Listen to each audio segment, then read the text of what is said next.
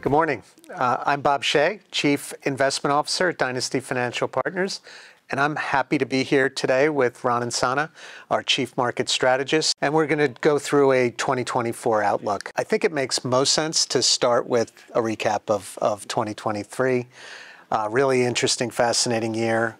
Wrote a piece at the beginning of the year called Immaculate Disinflation. It was our outlook piece thinking at the time, inflation was just starting on its way down from 9 and change percent to somewhere around 3%. My view was that it would stay higher for longer. And I've been, on the wrong side of that as inflation has come closer down to the Fed's target of 2%. And my view was that it would be very improbable without a spike in unemployment or a slowing of the economy. Fed tightening cycle. But what I find interesting was, we came in, we said, third year of a presidential cycle, typically really good for markets, particularly following a bad 2022. So markets played out the right way, right? Both stock market and bond market ended up after a lot of volatility in the bond market. But if you came in with a recession view and you tilted defensives, that positioning didn't play out too well. And even if you were right, no recession camp, you tilt cyclicals, that positioning didn't work. And as you know, through September, the Magnificent Seven were pretty much 100% of the returns in the market. On November 11th, right, before the Fed pivot, the equal weight S&P was actually down on the year before a pretty strong rally. Coming into this year, same title of outlook, Immaculate Disinflation. We're just coming off a CPI print that was, slightly above. My view is that the bond market, in the move from 5% on the 10-year down to 3.8 last week or so, really priced in and hedged growth recession risks, but I think it leaves us susceptible to stickier inflation. And listen, one print of the 10th percent hot is by no means, inflation's back. But Ron, what are you thinking? You've really had the hot hand on everything, on the economy, markets. What is your view? I think it's going to be a surprisingly normal year, Bob, in a certain sense, right? There's going to be a lot of noise. There's going to be political noise. There's going to be geopolitical noise. Obviously, very serious stuff that's going on in the world, and there's potentially serious political activity that will take place this year. But when you separate all that out, I think when you look at the markets, and I'm still in the camp where we'll see further immaculate disinflation. I mean, I see inflation coming down. Energy prices, irrespective of what's going on in the Middle East, are really well contained. And when you look even underneath the hood, you see more downward pressure, more supply of oil being produced in the United States. When you look at other components, ex-housing, prices are coming down. And then some of the more esoteric versions of inflation that the Fed looks at are within striking distance of that 2% target. So I think for me, the big story is the Fed starting to cut, inflation continuing to fall, and that puts a floor under the economy and provides, in the fourth year of a presidential cycle, the typical type of returns that you get in that period where equities are likely to be up, maybe choppy, but up irregularly over the course of the year. And then the economy probably settles into a 1.5% growth trajectory. I think there's a small risk of a recession still, principally based on this commercial real estate issue that we have, where there's over $1.2 trillion worth of debt that needs to be refinanced over the next 18 months. And banks, while they're carrying a lot of that, are also selling off risk to hedge funds and some other institutions. So I think there's going to be a bag holder there somewhere, and we may have a moment that accelerates the Fed's interest rate reductions. And that, again, as Stan Druckenmiller, famous hedge fund manager years ago, told me that bailouts are bullish. So if the Fed gets more aggressive in cutting rates because they have some concerns about a pothole in the financial system, then typically that redounds well to both bonds and stocks. Right.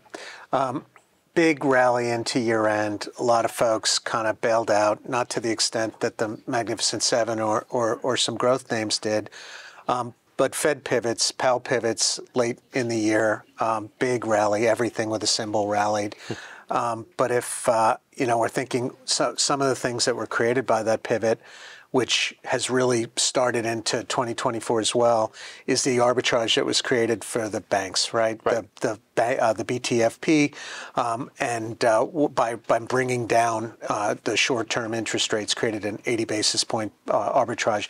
Rolls off March 31st, but it's been a big tailwind for banks, allowing them to heal.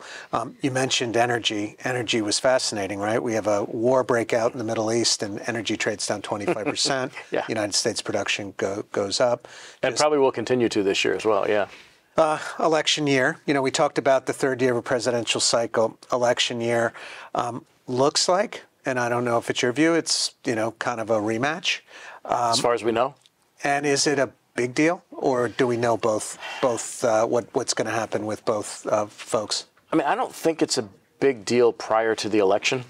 It will be afterwards, I think, depending on, well, in either case, it'll be a big deal because it has policy implications no matter who wins the White House, and also depends on the composition of Congress. But I think, there's going to be a lot of noise between now and November, whether it's Donald Trump saying what he says or Joe Biden defending his position. There's the chattering class will be talking about this nonstop because it's unusual. You have an 81-year-old incumbent who may well still be impeached by the House for some reason. You have a 77-year-old former president who's been indicted 4 times. This has no precedent in American history. And one of the strangest things I think about our system is if, by chance, President Trump were not only convicted but spent time in jail, he could still run for the presidency. Convicted felon, however, can't vote, so he wouldn't be able to vote for himself. So it's going to be a weird year in that regard. I mean, the headlines are going to be problematic, and we still have, as you pointed out, these other hot spots. The Middle East could broaden out into a bigger problem.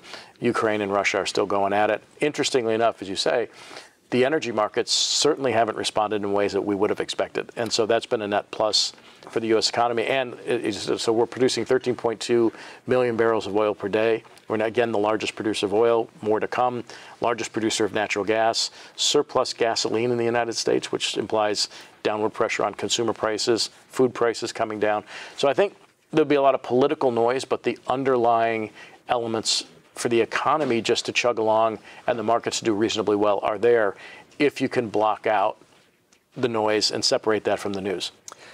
You mentioned elections. We also have a big election in Taiwan, which is obviously important, and the last thing we need is another gigantic hotspot, war in globally, which is interesting. But just thinking about, where we are, how we're coming in. The kind of, it's interesting. I like to think globally, but over the last several years, the U.S. has really been the place to be. Yeah. I like to think, and the intellectual stimulation of thinking globally is intoxicating sometimes, but the performance has been tough. I've had a view that the yield curve, after some 15 months of being inverted, will uninvert this year. I think there'll be a little pressure on the long end, where the long end trades up and uninverts. And what I think is interesting, that would give kind of a cyclical kind of a vibe, also thinking, or bias, also thinking emerging markets. And no one wants to hear about emerging markets, right, after 30 years of underperformance. But last year, one interesting thing, it's the first U.S. hiking cycle where an EM country didn't blow up, which was interesting. First cycle where not a lot of things blew up. Exactly. Small banks, and that was about it. Yeah. Right? Well, one large one, yeah. It's been interesting. How do you see the tilts, U.S. versus rest of world? I still like the U.S. over most countries. I think, unlike prior cycles where people like to talk about EM as a monolithic category, it's very idiosyncratic. So I think you have to be really careful. I still hate China for a wide variety of reasons. I think their political system is not conducive to making money there, and the rule of law, the approach that they've taken to business expansion, to foreign investment, even though in recent days they've said they were going to be friendlier, is somewhat risky. And so, look, it's a beaten down market. It's off 60% from its 2007 high. It's probably tempting to trade China from a tactical perspective, but it's not a place that I love. I don't think you do either. India may be interesting, up 17% last year.